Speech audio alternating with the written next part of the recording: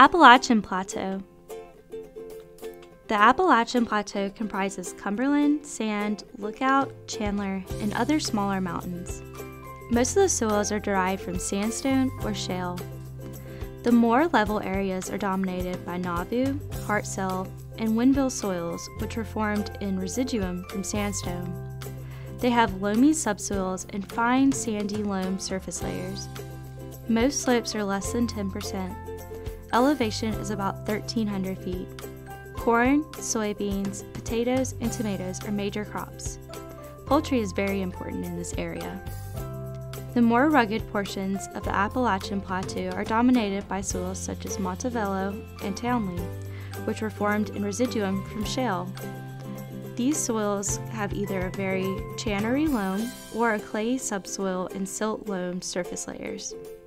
Most areas are too steeply sloping for agriculture.